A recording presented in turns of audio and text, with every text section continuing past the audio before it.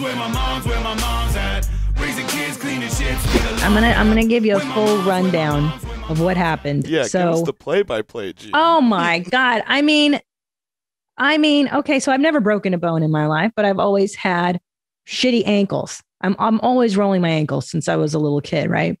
So I come home from Chomaha, Nebraska. I'm tired AF, and I go to bed. I wake up at 2 a.m. to the sound of my baby crying. So this is the night, like you came back from Chomaha, you went to sleep, and then this happened your first night back in Austin? My first night back. And I didn't sleep the night before in Chomaha because it's Saturday night. I do 2 shows, late show, and then, I don't sleep because I wake up, I get home early on the early morning flight. So I'm exhausted. And it's 2 a.m. and I hear the baby crying. And of course, my husband has a genetic gift where he can't seem to hear babies crying. And I don't know if that's a gift that happens once you become a father. You don't hear anything like that. So he's passed out. I go downstairs.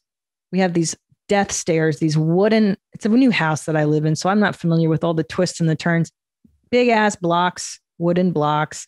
I make it down the first flight just fine. And then somewhere to the second, I think I don't remember. I blacked out. I roll my ankle. I eat shit. And I just, now here's the best part is that I just think I've sprained it because I don't feel anything. I'm just like laying there like, oh, pull up that first picture. Would you, Nadav, of me laying on the stairs? So this is how I'm laying on the stairs. This is how I'm like, just kind of there. And I'm laying more to my side in the beginning. So you rolled your ankle at that flat area where the stair turns? I don't remember because you black out, I don't know. I think I actually ate shit as I was coming down the second to last step, I want to say, on the first flight. So then I eat shit. I hit that middle and then I roll down a bit. And so I'm laying kind of on my left side before the paramedics come. And I don't think it's broken because I don't feel anything. And I'm like, Tommy, get over here. I just like calmly call him over. And he goes, and I go, help me up, man. I think I sprained my ankle. And he goes, holy shit. He looks at my ankle. He's like, you didn't sprain it. He's like, the bone, there's a bone poking out. I was like, oh no, what? So at the time it happened, I had so much adrenaline, your body's in shock that I didn't even feel it. All I felt was like waves of like actually adrenaline and nausea. I thought I was going to barf. And then before I know it, the EMT comes and he's like, how did this happen? And they're looking at my husband like, she was alone. She was alone when this happened, or were you behind her? Like everybody assumes that Tom has pushed me down the stairs, which is really fun. I feel like that's always the assumption. That's always the assumption in these cases, like what? So anyway, they come and they find an IV line. They put the IV in and it just drips blood all over my pajamas, which is why there's a picture of me in the hospital later, there's just blood on my white pajamas. Now, yeah, wait, yeah, that's what that red pizza slice on your leg on your pajama pant is? I thought that I thought that was just designer pajamas. That's blood? That's blood. So, and here's the weird thing. I think on some unconscious level, I sensed something was going to happen that night because I put on nice matching pajamas, which is really not my style. You knew you were going out. I knew something bad was going to happen. And then B, I was wearing like a bralette. Even I slept in like a sleeping bra, which I normally never do. So it was like I was ready for action. So then they pumped me full of fentanyl. This is me in the hospital. Can you get a picture of the bone, the ankle that's like, yeah, there it is. Oh my God. You got a Michelin Man tire around your ankle. I know. Bro. Oh my God. And of course, I'm appalled because my pedicure was not on point. And I'm sure they were all talking about that in the hospital. I'll tell you what, Christina, the ankle really draws attention away from the tootsies. I mean, look at that thing, right? That little meat stick. And then the best part too. So I broke it. It turns out I broke 2 bones on my fibula down there. I completely dislocated my ankle. Oh my God. Okay. So this bone is shattered and then this one is dislocated? Am I reading this X-ray correctly? Yes. So they dislocate that, and then up here on the upper part of the fibula, it's broken too. So I've broken it in 1, 2, 3 different places, and my ankle's dislocated. Wait, like all the way up in the near the knee bone? I'll show you guys even. I'll show you. It's still kind of colorful. I don't know if you can see the colors. Yeah, so right up here, it's still kind of green. Oh this bone, God. it was broken here. So, but they reset it perfectly, so I didn't need any screws. So anyway, I'm in the ER, and it's gruesome. But here's the weird thing: is that I'm pretty fucking calm because I've seen Tom go through it, and I think having watched him go through it all, I was like, oh, I know what they're gonna do. They're gonna reset my bones, and then we're gonna have surgery, and it'll be fine. And then, wait, so they reset the top bone. Okay, so they give me they're like, we're gonna reset your shit now. You're not gonna want to be awake for this. So they give me ketamine, and I have a fucking crazy 4-dimensional trip. And I see Pac-Man, and I start crying, and I tell them I come out of my ketamine trip, and I'm like, I love you, I love our children. I'm crying, and then they reset the bones, and they're like, what's your pain? I'm like, there's no fucking pain. I'm like at a 2. Oh my God. So they reset everything, and then I was in surgery within like 4 hours, and then I got home. So it was really quick. Jesus.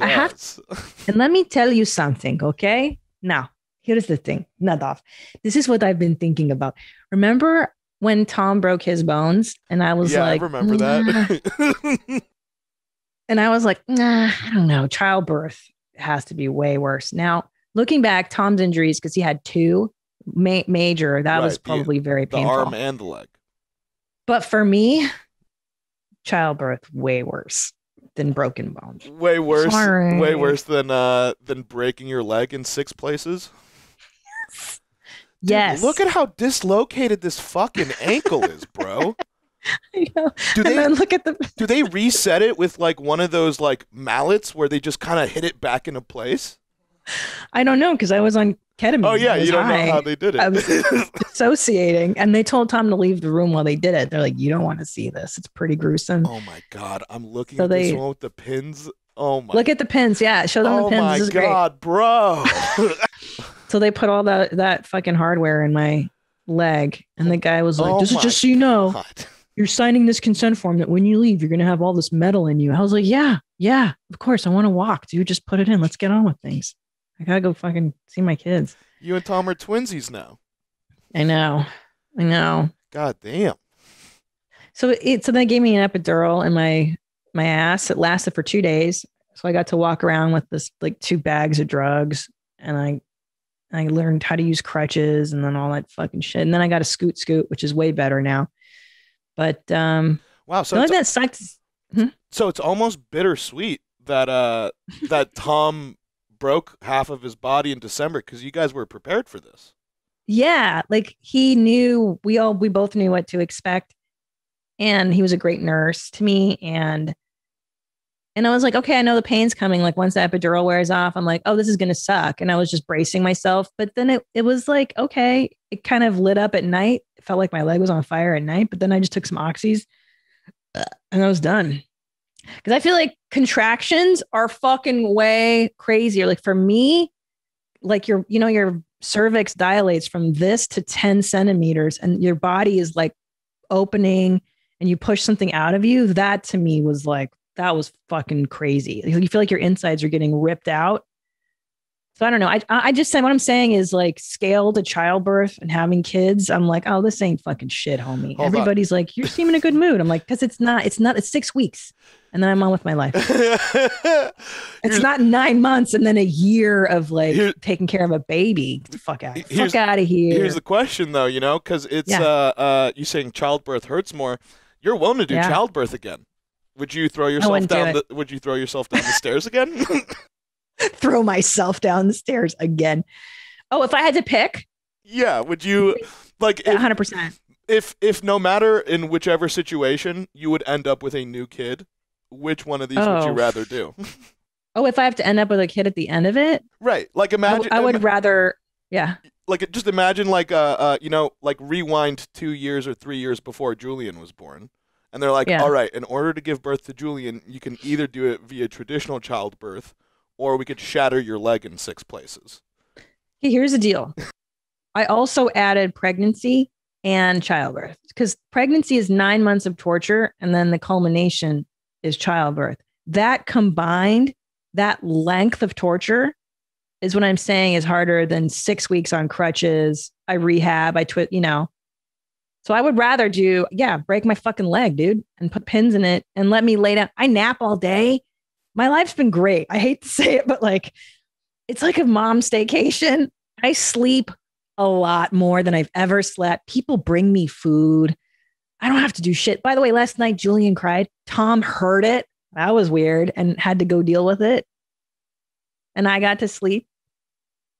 I highly recommend doing this, ladies. If you want just like a break, just go ahead and throw yourself down the stairs. No, don't do that. Oh my! But it has been nice. And some of these like that post-surgery pictures. Oh, show that. So there's my little meat stick. This is. My God. This is 1 week post-op. So this is the side meat. That's where they cut. They put bolts in there, and then show the back meat. That one's really gnarly. Yeah, that one. So I'm gonna have some fucking cool scars. Hell yeah, Annie, you meet. I'm gonna get some tats, Annie. What are we gonna get? Hey, you getting a spider down there, baby? Let's go. I love it. Yeah. I think I have to get a tattoo now, right? Because it's going to be gnarly. That'd be pretty rad. What? Yeah, you want to brainstorm on what to get on there? Like a traditional butterfly, maybe? No, something like childbirth is way worser. Or like a vagina with a crowning head of a baby head coming out of a snatch, maybe? Yeah, just words. I'd rather be birthing. No, the other way around. I'd rather break the shit again than pregnancy. Break my other leg? Break my... Where my mom's at? Where my mom's wearing thongs, hitting bongs at? Raising kids, cleaning shits, need a long nap. Where my mom's at? Where my mom's at?